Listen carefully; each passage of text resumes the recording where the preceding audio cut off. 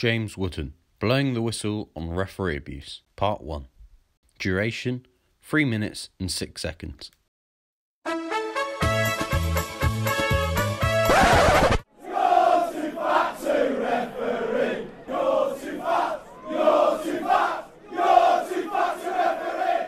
Referees arguably have the most important job in football, making decisions, ensuring safety and controlling the game. But something that a lot of referees face is abuse. Referee abuse is an issue that spans from the Football League to non-league to Sunday League and even six-a-side football. Here at Goals we're going to be setting up an experiment with referee Cameron Kennedy and John Donnelly. But first I spoke to them about what they've been through as an official and their thoughts on abuse. Abuse I wouldn't be able to say on camera, language of that sort. I've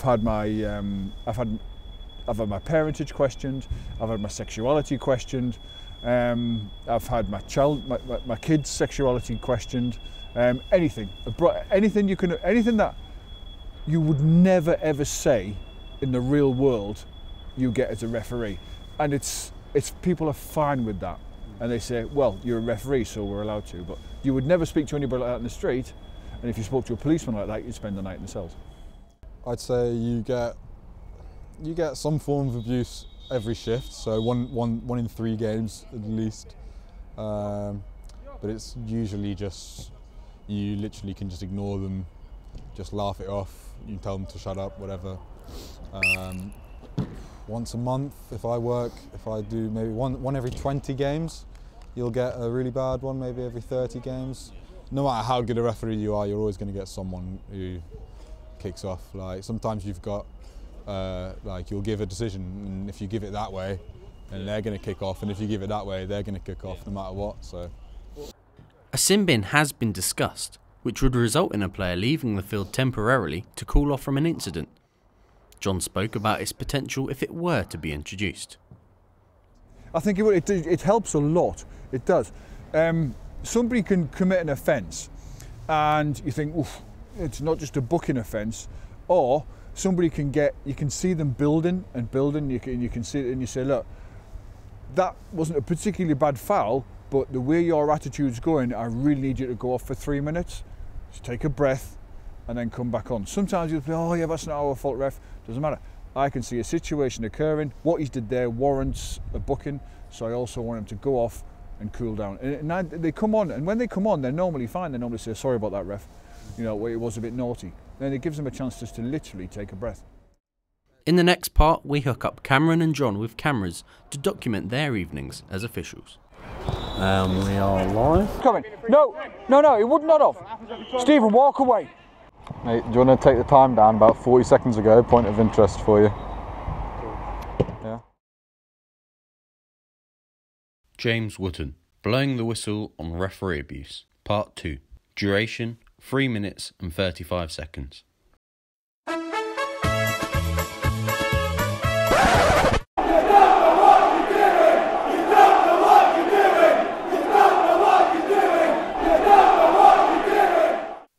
Under the lights at this football complex in Southampton, players turn up each evening to take part in 5, 6 and 7-a-side football. But for those turning up to Goals this evening, there was a small twist in the tale. Our team had hooked up 2 referees, John and Cameron, with cameras and microphones. We are live. Cool. So, yeah, there you go. The aim was to capture and document any abuse and incidents that referees face by recording their every move. Here are some of the key incidents from the evening, with bad language, injuries and disagreements. Wow. Oh, no, Steve, come on, behave yourself. No, he was shoulder to shoulder and he was stronger. No, he was shoulder to shoulder. You offered it first and he was stronger than you. You knew he was coming. No, it would not have. Stephen, walk away. Not tonight, not from you. My opinion.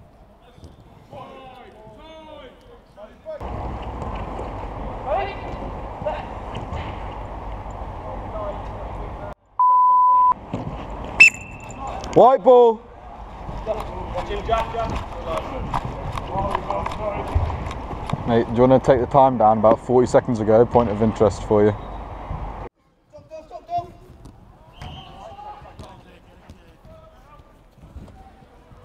Keep playing, play advantage.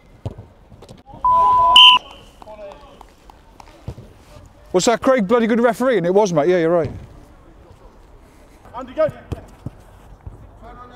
Gas middle.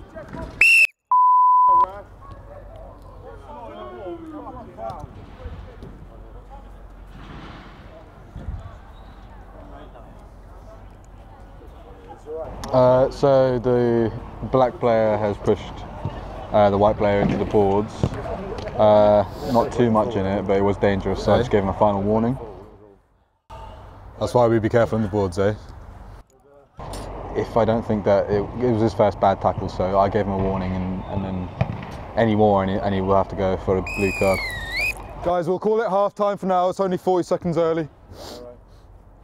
Andy, go inside and get some water. Right. Yes, Luke. Now, you put him down before you tackled him, before you got the ball.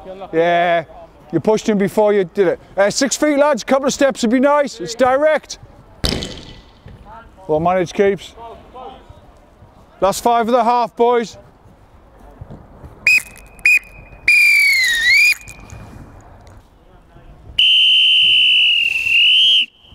John and Cameron both had successful evenings on the pitch, with most players giving them the respect that all officials deserve, because without a referee, there can be no game.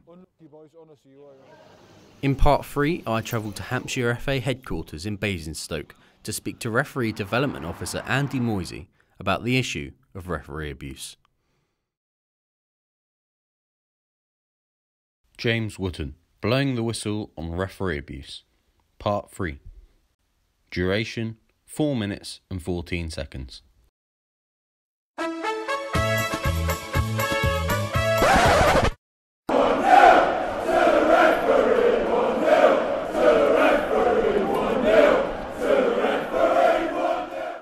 A recent survey revealed that 2/3 of referees face regular abuse.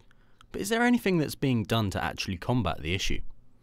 Well, the FA introduced new laws at the start of the season which see players banned for 5 years if they ever went to the extreme lengths of assaulting a referee.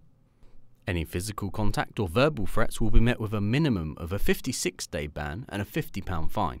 Something that's also currently being trialled is a sin bin, in hopes of preventing abuse. After completing the experiment at Goals, it was time to head to Hampshire FA to discuss the processes within the Football Association and what the future holds where abuse is concerned. I spoke to Referee Development Officer Andy Moisey. So how big of an issue do you think referee abuse currently is? In terms of abuse at the grassroots level of the game, I think it's higher than people would expect it to be. However, I think in terms of referee development, what we carry out within Hampshire FA, we have a number of teams that support referees and issues that arise. As we were discussing earlier on, within the county, as the referee development manager, I look after referees within the county. I have a number of volunteers that support that. So what's the process after an incident's happened? The referee obviously files a report, and then what? Okay, the referee will file a report and that will come into the discipline department. The discipline department will look at the report in detail and ascertain what's taken place. As I said before, is it poor practice? Is it threatening behaviour? Or is it indeed, unfortunately, an assault? If we take the middle stance, for example, if we're looking at threatening behaviour, the discipline department would obviously then ensure that it's got all the information it needs and any other additional witness statements. From a refereeing point of view, the first thing I would do is make contact with the referee to make sure that the referee is okay and identify if there were any other issues that haven't already been reported. So again, we can then feed that back to the discipline department and then provide support and guidance to the referee. So what does the future hold in terms of preventing referee abuse? Currently, we're in this in a transition period, dare I say. You know, 5-10 years ago it was acceptable that you know, abuse was the norm. We're now in this period whereby people have been given guidance, support, the Respect programme that we've discussed, and they understand that, you know, abuse and unacceptable behaviour from the touchlines is not acceptable. However, I don't think that's going to change today. I think in 10 to 15 years' time, I think we will see whereby you've got those youngsters who are now starting in the game, who are being brought up in the right manner. And what I mean by that is when they're playing football, their behaviour, how managers react, how parents react, their behaviours are certainly improving. So I think, you know, in 10 to 15 years' time, whilst we won't have eradicated it in totally, I think we'll see a vast improvement on where we are today. Perfect, thank you, Andy. Cheers. Thank you very much. So while referee abuse may never be completely preventable, everyone has a part to play to make referees' lives easier, whether you're a player, a manager, or even a supporter. For more on this referee abuse investigation, be sure to visit BBC Radio 5 Live podcasts.